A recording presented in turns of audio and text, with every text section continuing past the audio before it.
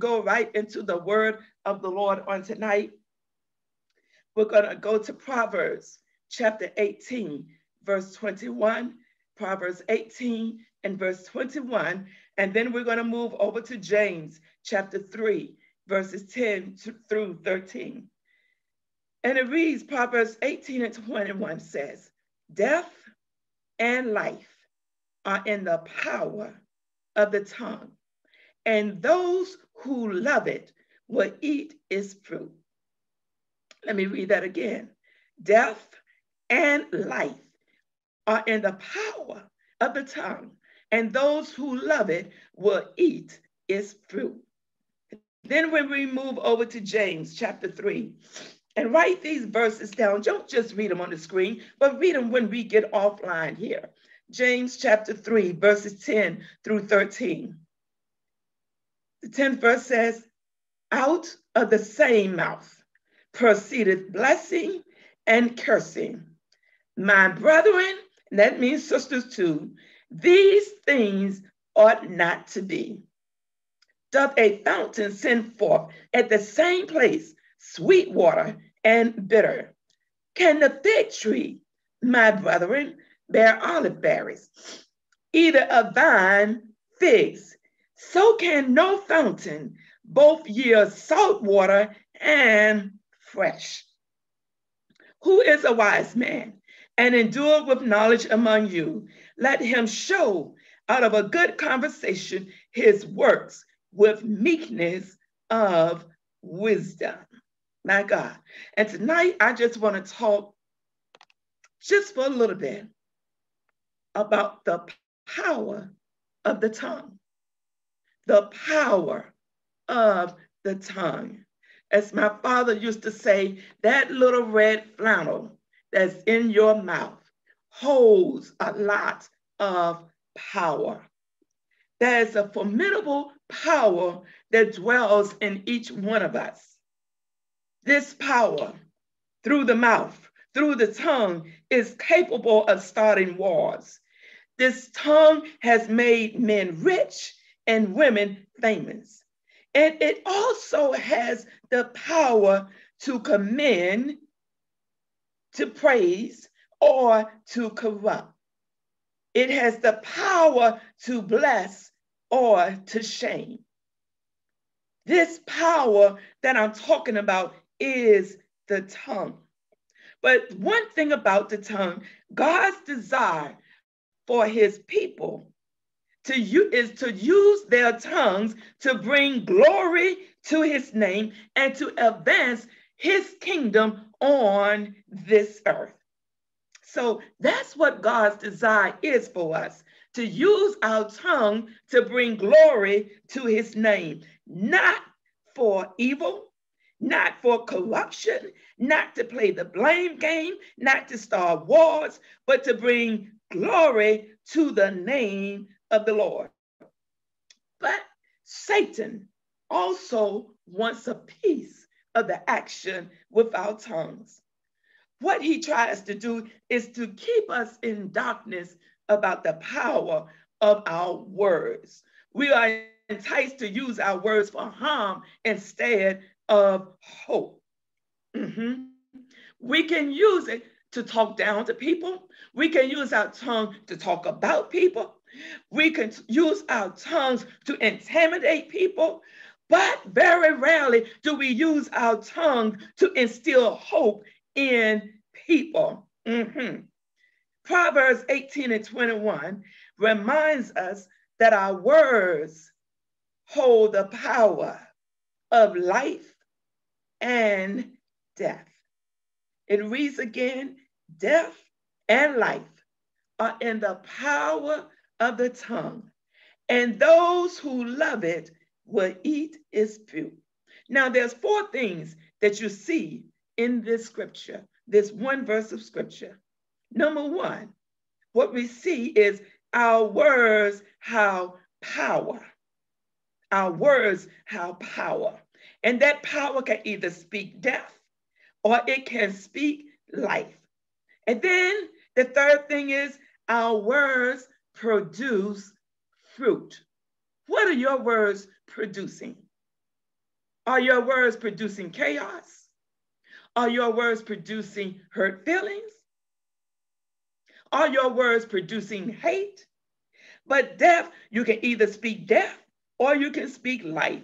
Your words produce fruit. And then when your words produce fruit, this is what we are required to do, is to eat that fruit. The Bible teaches us that we will eat the fruit of our words, whether our words are good or bad. What are you eating? What kind of fruit are you eating? You will eat the fruit of your words. So if you are always speaking negatively, if you are always speaking down or intimidating or causing chaos, what are you going to eat? You're going to eat negativity. What kind of fruit does your word produce? Because get this, the Bible says, the latter part of verse 21, and those who love it. What you're going to produce, death and life and power, and those who love it will eat is fruit.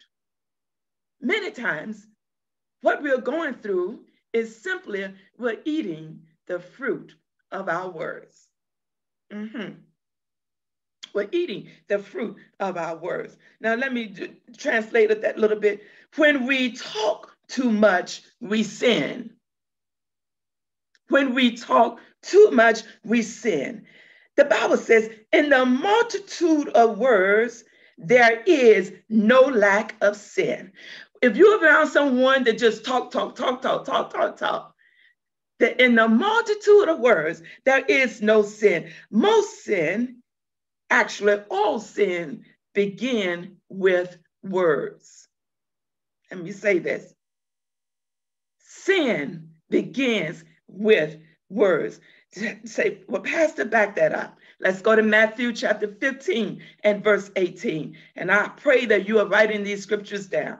Matthew 15 and 18. It reads, but those things which proceed out of the mouth come from the heart. And they do what? They defile the man. And if it defile the man, sin is born. So the sin starts with the words. Let me read Matthew 15 and 18 again. But those which proceed out of the mouth come forth from the heart, and they defile the man. Now, what things proceed out of the mouth? What things come out of the mouth? Words come out of the mouth. Words are the thing that defile a man. The words are what defile a man. Does it matter what we say? Yes, it matters what we say. So I know sometimes we have this thing, we let stuff frivolously come out of our mouth that are hurtful, that are harmful, and then we say, well, I didn't mean any harm. You created a defiling situation. You created death. So your words can either speak life or your words can speak death. Our tongues can build others up or they can tear them down.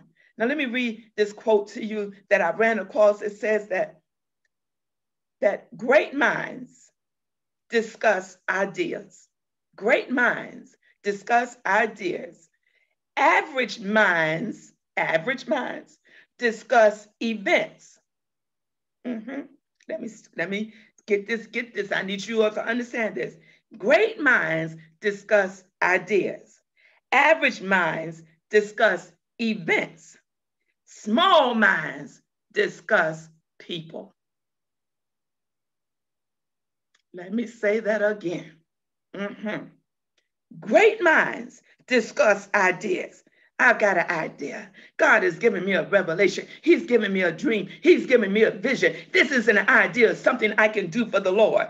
Great minds discuss. That's what you talk about. Discuss ideas. Average minds, just the average Joe, discuss events. What happened? But in what? Small minds, little minds discuss people. Little minds, small minds discuss people.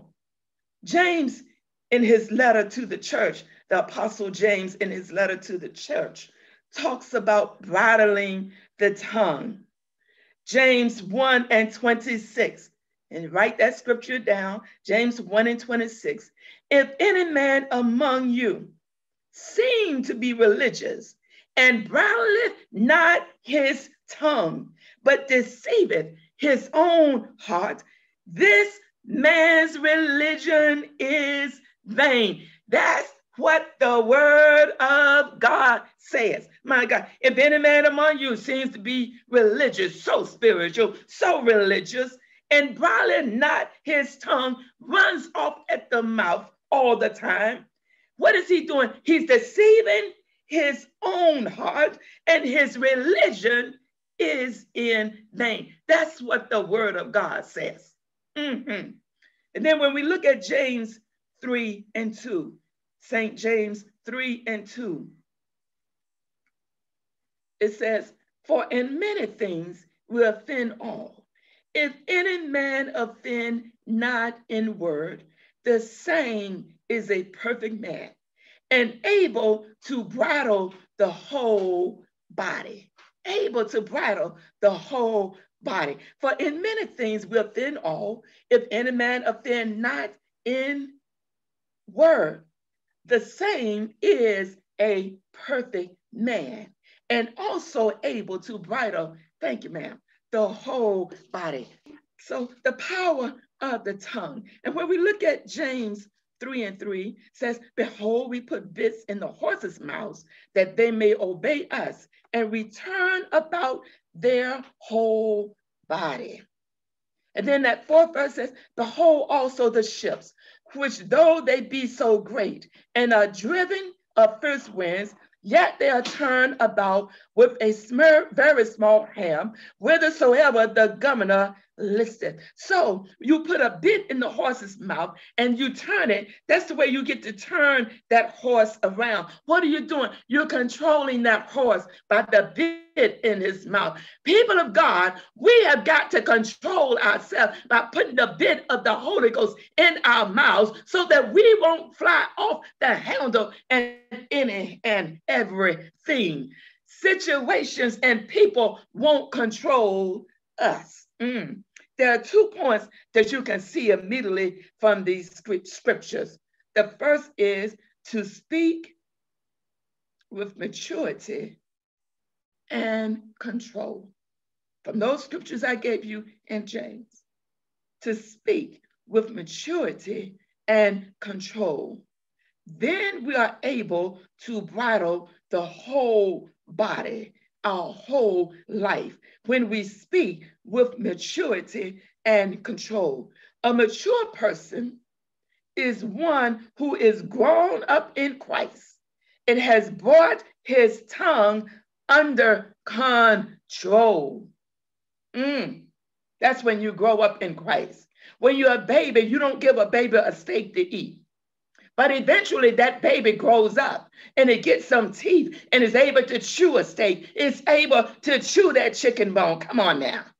When we grow up in Christ, when we were mature in Christ, we're able to bring our tongue under control. It ought not be named among us. We've been in church 35 years, my God, and we yet can't control what's coming out of our mouths. The tongue. We have got to learn how to control the tongue. The second point of those scriptures is, this is what I want to talk about. Our words determine the direction of our life. Our words determine the direction of our life. Our tongue is like the bit in the horse's mouth and like the rudder that steers the ship.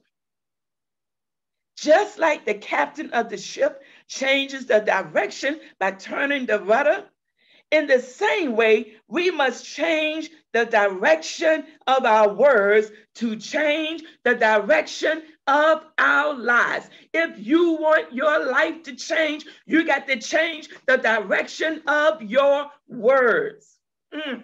We talk about we want change, but we keep saying the same words out of our mouth. We keep letting the same negativity come out of our mouth. So our words determine our direction. Our life follows our words. So what does this say to us? We need to guard our lips from saying wrong things. Well, Pastor, you know, everybody slip up. Yes, but do you slip up 50, 11 times a day? Come on. You know, we like to have a crutch. We like to have a crutch, but I have an advocate with the Father. Yes, you have an advocate with the Father, and you can go to him. But at some point, you got to grow up. What if a baby is born today and 20 years later, it still look like a newborn baby? What would you say? Something is wrong. Would you not? You will be going to all kinds of physicians. Sister Rhonda, if DJ was still the same size he was when he was born, you will be going to all kinds of specialists trying to find out what's wrong. Something is wrong. A baby isn't growing. If he's 10 years old and he doesn't say a word, you're going to seek some help. Why? Because something is wrong. People of God, something is wrong when everything keeps coming out of our mouths and we never grow up. We never start speaking the things of God. We never start rebuking those thoughts and those words before they get out of our mouth, and then it causes a wildfire. Because once words go out, I need y'all to get this. Once words go out the mouth, you cannot take it back. Let me let that rest on you. Once the words go out, you cannot take it back. You may ask for forgiveness, but you know what? You can't take those words back. It has done its job. It has caused the wound. That's why husband and wives, families, children, grandmas, aunties, and uncles, and everybody, when you are angry, shut your mouth. When you're angry, shut your mouth. Why? Because something is going to come out that's going to cause a deep wound and a division in that relationship. You can say that I'm sorry. And that's why many times we apologize. But then when you're getting angry again, you bring up all that stuff. You pull that scab right on off that wound. So we got to grow up in God. We've got to mature in God. We've got to speak the things of God. I'm going to get to my scripture about slow to speak after a while. So our life follows our words. It says we need to guard our lips from saying the wrong things, and we need to put right words in our mouth at all times. Now, when we look at James chapter 3, verses 10 through 13, and I'm not going to read those scriptures again. You read them at your leisure. James is writing to the church. Why was he writing to the church? Why was he saying this? Because the church was full of small-minded people who gossip about each other and tore one another apart with their tongues. Let me say that again. But Pastor, you calling me small-minded. Let me tell you this. If the shoe fit, wear it. I love you, but if the shoe fit, wear it. Because sometimes I have to tell myself, girl, you need to hush. So James is writing to the church in James chapter 3, because it was full of small-minded people who gossip about each other and tore each other apart with their tongues. Now, people of God, we quickly avoid the sins of murder. We avoid the sin of stealing, drunkenness. But you know what we do? We often assassinate our fellow sisters and brothers and leave a trail of destruction by the way we use our tongues. No, we're not going to kill you physically, but we will kill you with our tongues. We assassinate you with our tongues. Husbands have stabbed their wives with words that are as sharp as daggers. And then the wives have lashed out with their tongues that slice and dice. Parents have devastated their children by repeated blasts of evil venom. Look at you. You'll never be nothing. Always getting into trouble. And children have exploded with their parents with anger, disrespect, and evil words. Destruction coming out of your mouth. But when we look at James' letter to the church, James 1:19 says, you must understand this, my beloved. James 1:19, everybody write that scripture down. James 1:19, you must understand this, my beloved. Let everyone be quick to what? Listen. Let everyone be quick to listen. Get this, 2, 3 things now. Quick to listen, slow to speak. Let that sink in. Some of us got an answer for everything before.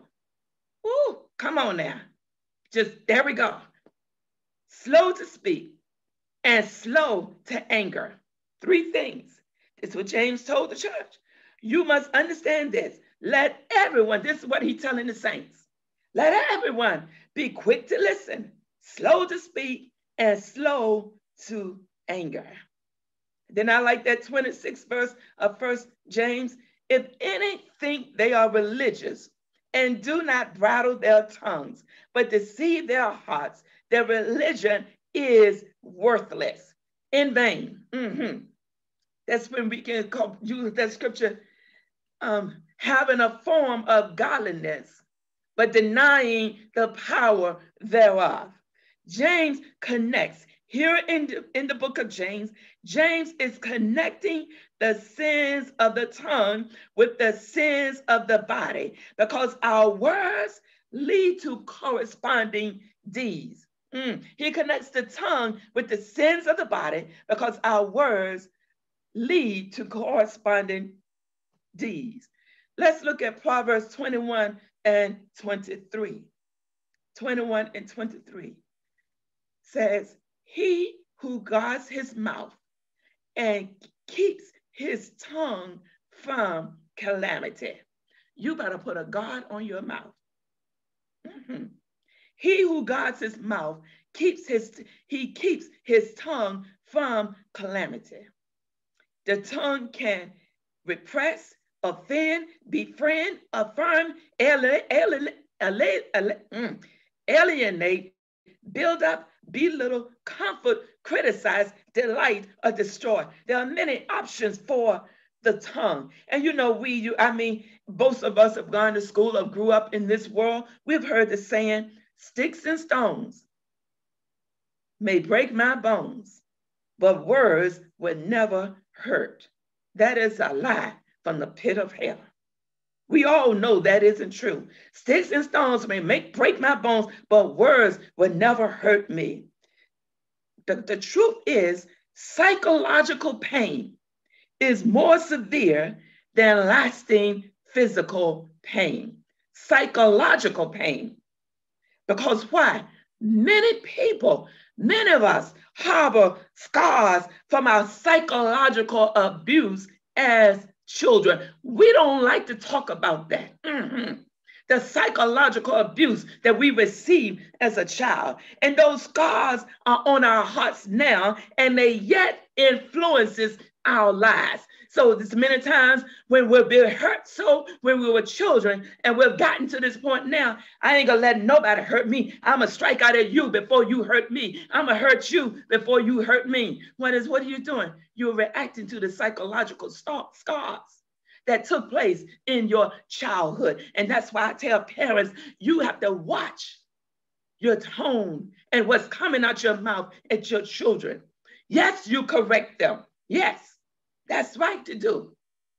But you don't put a deadly scar on their heart, saying things negative that they would never, ever get over. And I'm sure if all of us had a time that we could talk to our parents and say, you know, Mom, you know, Dad, When I was 8 years old, you said this to me and it hurt me so bad.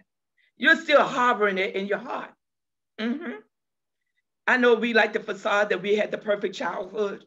Everything was wonderful and all of this kind of stuff. But we all ran into some roadblocks when we were growing up as children. Why? Because of the tongue. Words break our hearts. It breaks our spirit. Broken bones can heal in time, but a broken spirit caused by words creates death and is not easily repaired. My question to you tonight, Agape, how many people have you maimed or killed with your words? Is your tongue too quick to criticize? Do your words build up people, or do they tear down? There is power in the tongue. Death and life are in the power of the tongue. Death and life are in the power of the tongue. There is power in that tongue.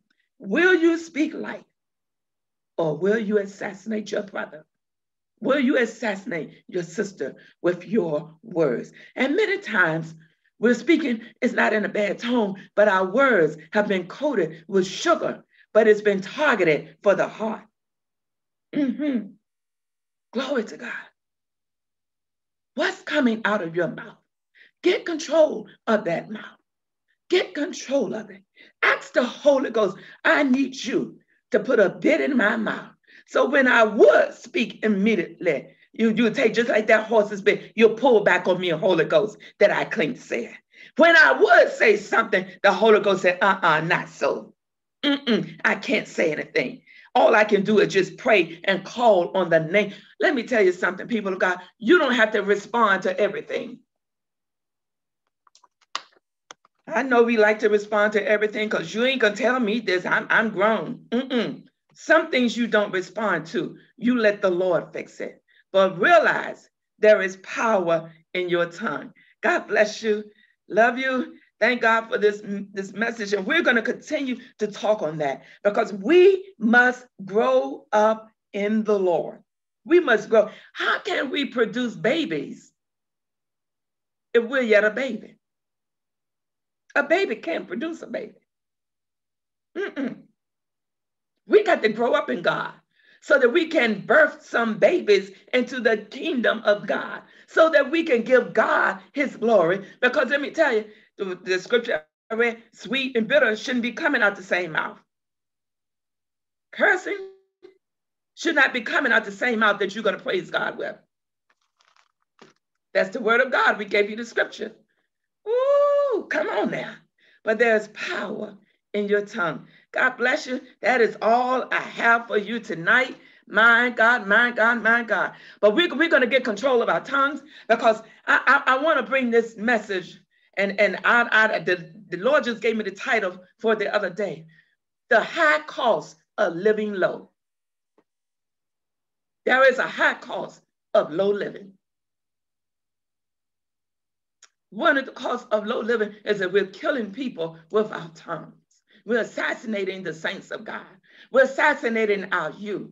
We're assassinating each other. We're causing bodily harm with each other. No, I'm not shooting you with a gun, but I'm killing you with my mouth.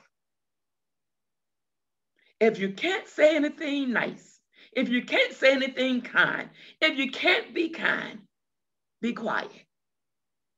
Well, no, I need to say what I got to say. Tell it to Jesus. Say what you got to say and tell it to the Lord. My God, my God. Because when you finish talking to him and when you finish crying with him, you ain't got nothing else to say to anybody else. When you walk away there, you say it's in the Lord's hand. Praise God. But there is power in the tongue. God bless you.